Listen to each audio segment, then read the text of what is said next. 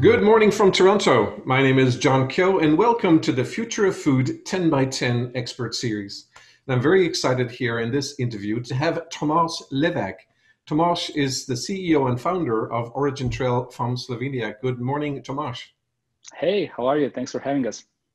Wonderful. And Tomaz, the 10 minutes goes very, very quickly. So in the first 30 seconds to a minute, can you tell us a little bit about who you are and a little bit about Origin Trail?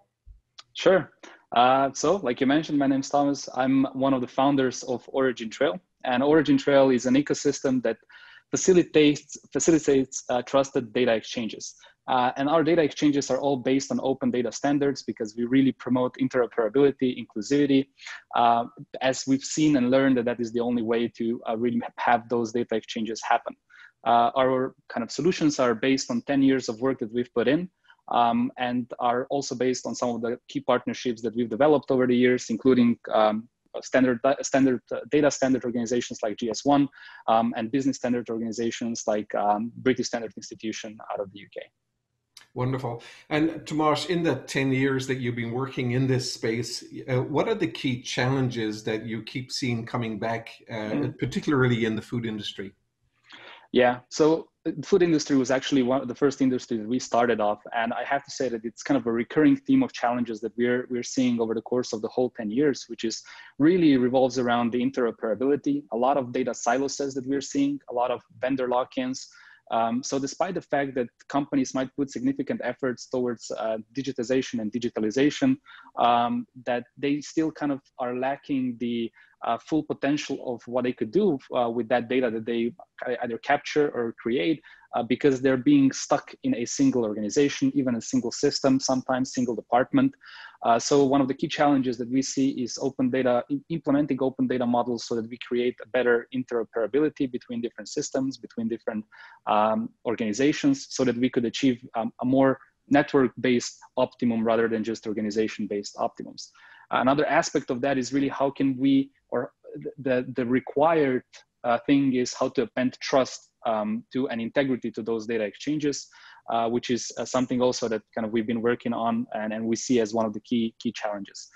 So all in all, if I'd have to boil it down, is that the key point, or also our purpose, is that if we want to achieve sustainable supply chains, sustainable food supply chains, we have to make sure that we can include all big and small organizations in this new data economy that's coming up. Wonderful, and thank you for that, Tomaz. I'll mine into that as we go along in the discussion this morning. So, taking that, we know the challenges, and there are many challenges in the food industry. What do you see as the key and maybe the immediate opportunities for food companies and the food sector broadly? Yeah, I feel that it's the challenges, and the other side of the coin is basically the opportunities, right? So if we look at having all these fragmented data points across the network lying there, and if we start to link these things together, create one linked repository of what's going on with a particular batch of products, just the amount of optimizations that can be achieved with having that type of overview is very large.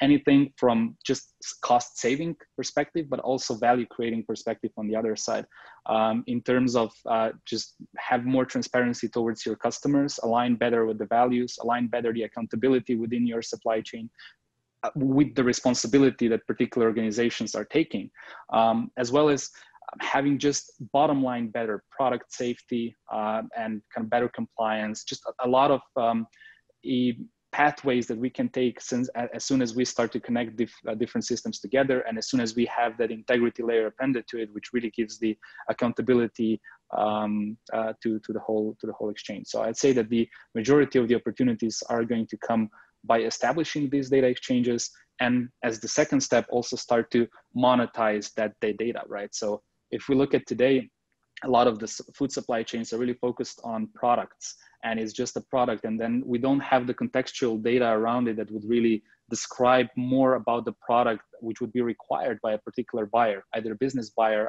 or an end customer. And we feel that it's that data that gets captured, structured, shared, it needs to be appended the value as well, right? So we need to start thinking broader about a product together with the product data, and have that be a part of the monetization for any basically partner within the supply chain, even really upstream partners, like farmers should be able to monetize the data that they capture, rather than a lot of times today, which is it just gets appropriated by some larger maybe entity that kind of has their finger in that. Excellent. Thank you, Tomaz, for that. I want to go back to the challenges you mentioned. You mentioned interoperability is a key challenge, and the data. How important is data quality? And in context of the projects that you've been involved in, I often hear that about 80% of the effort in putting in new technology is actually fixing the data because companies haven't really aligned themselves with GS1 standards. Is that your perspective as well? Yeah, so I'll say that from the open source infrastructure perspective, we see this as being a cornerstone of how you're going to be exchanging data in the future, because we just have to come to that same denomination. Like we need to be speaking about the same things in the same way. And Origin Trail as a protocol has GS1 standards enshrined in itself. So this is how this is how Origin Trail protocol talks. So that's why we see it as a key importance. And then in terms of us working on implementations as a team on certain projects, I'd say that a lot of it's a very significant effort in the beginning to look at data quality, because that's at the end of the day is how you're as we can set things up, then they start to flow automatically, right? But that initial human effort goes into really making sure that the data is there in a format it needs to be, and that it has the structure as it's prescribed by the globally accepted standards like GS1. Wonderful.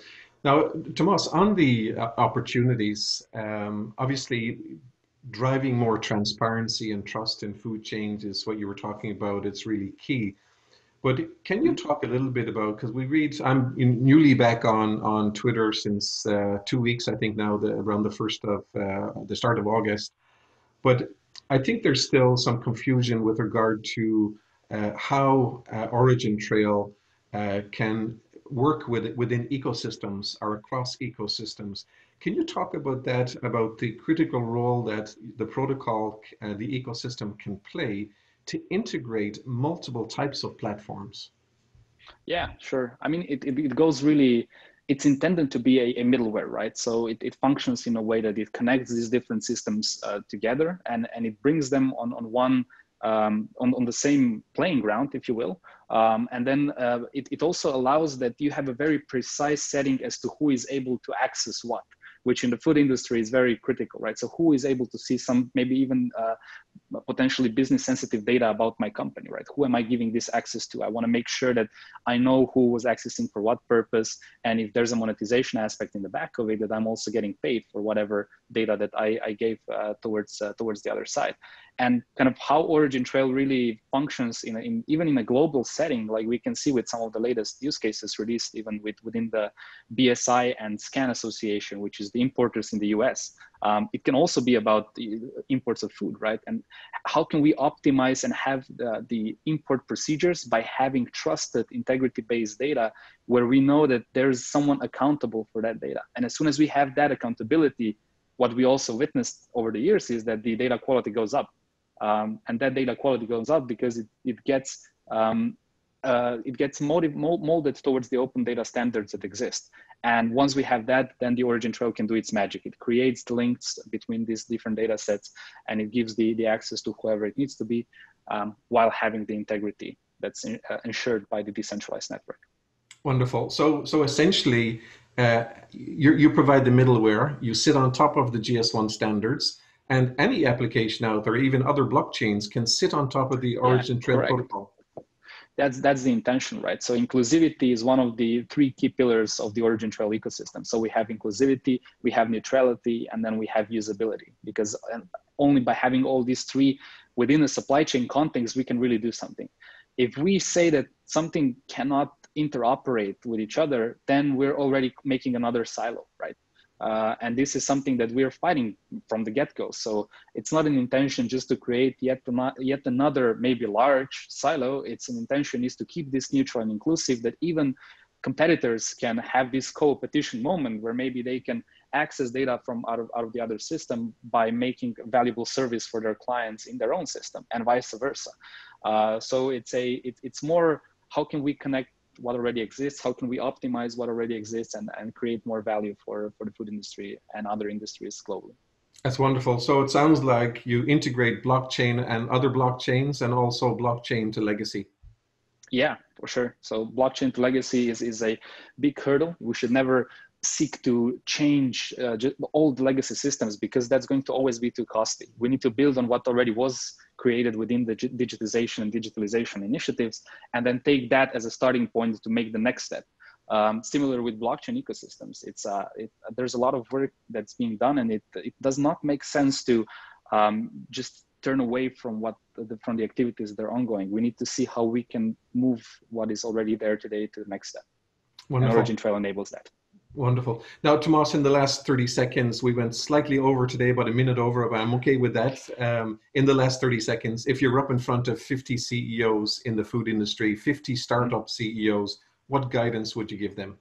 So I'd say focus on the things that matter to you and that matter to your customers. If those things are aligned, then your life is going to be easier, because you'll be doing the things that you're passionate about. And secondly, be prepared to work within the network of partners. And this really takes into account also to look at open data models, look at how can you create value out of sharing more data, and how can you create value by also accepting more data from the outside. So it's always a network. The global world is not about a single organization anymore. Fantastic. Ladies and gentlemen, there you have it, all the way from Slovenia, Tomaz Levak, the CEO of Origin Trail. Tomaz, thank you so much for sharing 10 minutes of wisdom and experience with us. Thank you very much, John, for having me. Thank you.